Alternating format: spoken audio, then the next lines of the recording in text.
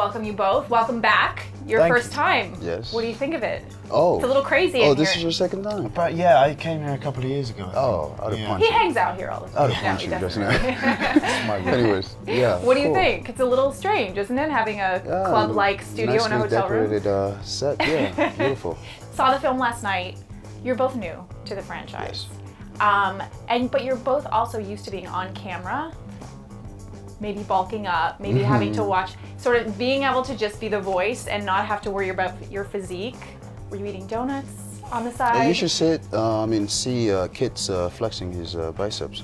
Yeah. Were you flexing while you were doing the voice? Yeah. So I'm that method. I actually dressed up in the outfit and bulked up for the role. For an animated movie, that's how seriously I take this stuff. You took it really seriously. You're gonna show us the way to Drago. And help dragon riders sneak into Drago's camp?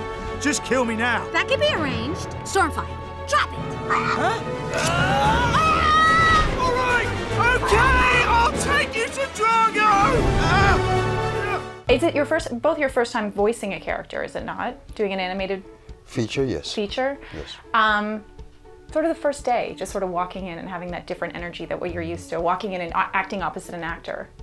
It's actually, it's weird doing that, opening your mouth for the first time. You get the scripts and you talk about the role, and then you get into the big sound booth and you've got a big glass wall that's silenced off, full of producers, and they're all looking at you. Do you feel like an animal in the zoo? Yeah, and then you've got to, you do a bit, that's a good analogy, and then you've got the director there, and then suddenly it's time to open your mouth and start giving the performance that you're meant to give, and once you've opened those floodgates, you go and you're off and you're fine. Yeah. But each time you do those sessions, that first moment of is scary, and it's quite funny because after that first bit, they go, "That's great, thank you, thanks Kit," and then they shut off.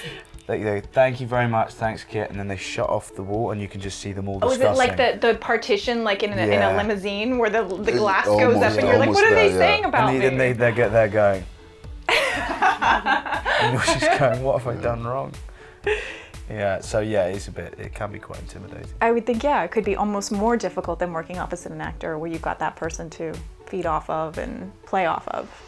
Yeah, although Dean, the director, is wonderful to play. He's wonderful, but I think there was an intimidation factor because you're used to be in front of the camera, on screen, trying to keep this world somewhat organic and real, and in an environment that's not real, that's not safe.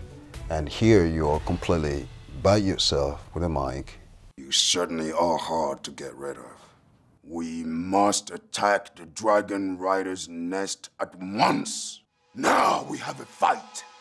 Both of your characters in the film, I want to say one changes, one maybe attempts to change and don't know if they can. Do you think people can change in life? People can change, but they have to want to change.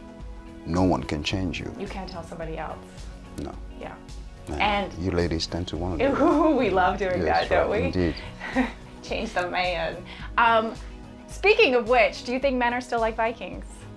I like to think men are still like Vikings. You do? Yeah, I would go with that. Yeah, at times. Which part in particular? Besides the facial hair? I couldn't tell you.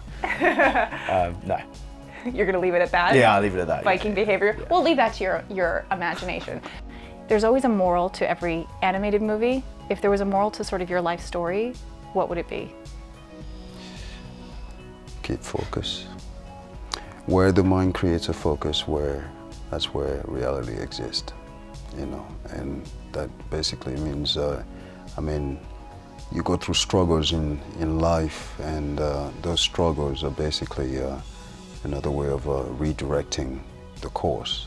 And for you? Mine's horribly English.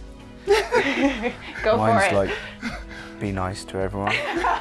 That sounds Canadian. I'm Canadian, and that sounds very Canadian. Well, I we think apologize. we're more similar. We're similar. We apologize for everything. But in all seriousness, I think there's this kind of terrible myth in the creative world that you have to be demanding and nasty to people to be a genius. Are people and like that here? I've never heard of such a thing. Only the people who are never going to get to where they want to be are like that. Yeah, right. You But should I think- always be lovely and courteous to everyone you meet and treat people the way you want to be treated. And it's a cliche, but that's how I live my life. Yes. Thank you for coming in. Please. This is a pleasure. Congrats on the movie. Thanks for having Thanks. me. Welcome back. Welcome. Yes. You'll be on the pillow next week. Oh, great. I'll be here.